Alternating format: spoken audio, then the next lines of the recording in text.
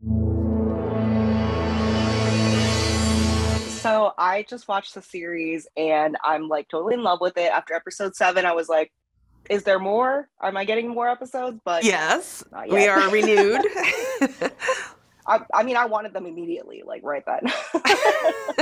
So I just have a general question first when it comes to page to screen adaptations. I think everyone kind of falls on a spectrum of, either being like, I want it 100% loyal to the book, or, just as, it can be as much of a remake as it wants to be. Where do you fall in that spectrum?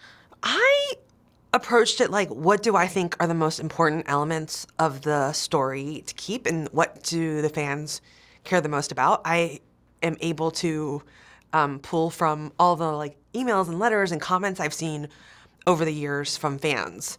So that's how I looked at this adaptation, was like, what do the original fans care most about? And then also for me, like what it's going to be most like fun and exciting to explore, because I think you as a writer have to feel like you're doing something new in a way too. It's not going to be just the exact same thing, but something. What's the new approach, and like how to make this feel like fresh? I love in the story. I mean, I love Belly's story, of course, but I love the story of the moms being best friends, and I love the idea of like platonic soulmates almost. What was your inspiration behind pursuing that story and developing it? I think, when I first started writing the books, I thought a lot about like beaches as a kid. Beaches, that movie came out and it was like, I was probably like really young, but kids my age who were like in elementary school like loved that movie. And maybe because they start out as young kids and you see them over the years. But I think there's something really lovely and powerful about friendship between two women. And for this, I really wanted to preserve how important that friendship is and how it's foundational to the whole story, really. Because these two women create this kind of magical place for the kids that feels really separate from their everyday lives, so that they get to go and just be there and stop the everyday work life and I think take a moment for themselves.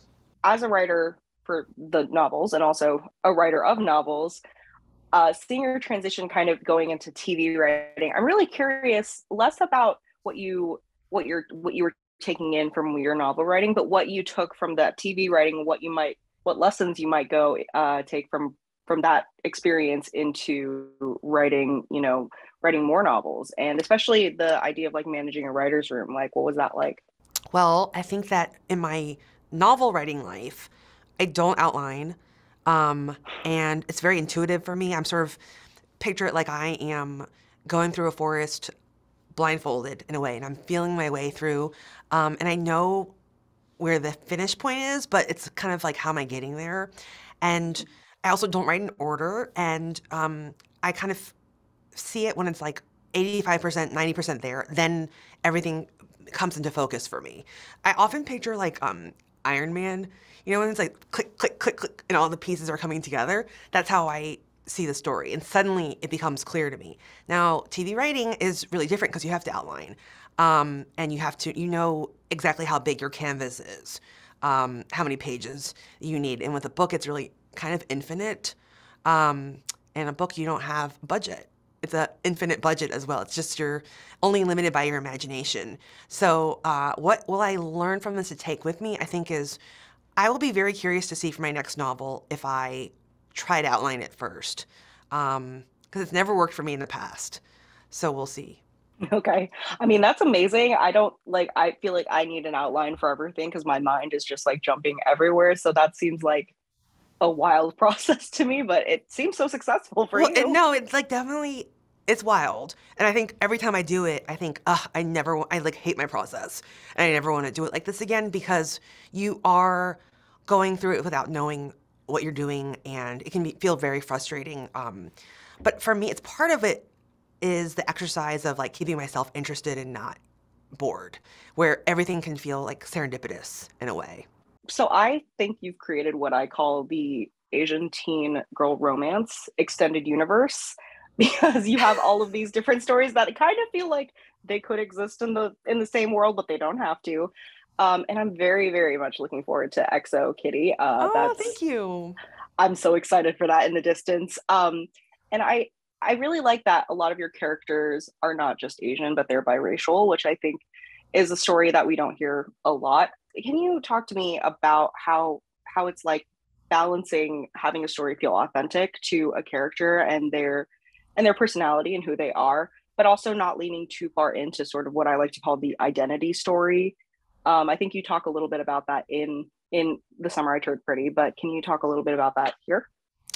I approach it like, how can I write this character authentically and have it feel real and truthful to someone's lived experience. And I don't think anyone's lived experience is wholly encapsulated by their like racial identity. I think oftentimes for me as a writer, I'll be asked to do like specifically talking about like being an Asian American writer, and I love to talk about that. At the same time, I also feel like that's not necessarily the most interesting thing about me is that identity. I think that everybody is made up of a lot of different things, and as a storyteller, first and foremost, I'm thinking about story and what feels really true to that story. Definitely, for sure. I mean, I really enjoyed that scene in the series when the mom is talking about it and her, her paramour is are discussing that, and it was very it felt I could relate to that a lot, so I appreciated that. And then just as an avid reader myself, I always have, a genre of book that I go to read, as a comfort. For me, it's a Regency historical romance novel. Do you have a genre or a book that you like to return to as sort of like this like comfort blanket, something that you like to just enjoy, when you have the time? For a comfort blanket type of book, I love like, your classic rom-com type of book as well. I also like a Regency romance novel. Have you ever read Sherry Thomas? Isn't Yes. she so good? Oh, Um, if when she makes a return, I need her to I come back. asked her, I go, please, can we get another one of those? Because I Yes. think everything she does is great, but I miss those, and she doesn't seem like it. Oh, yes. So I'll just enjoy what Share, she's done please. so far, or I'll keep asking for another one.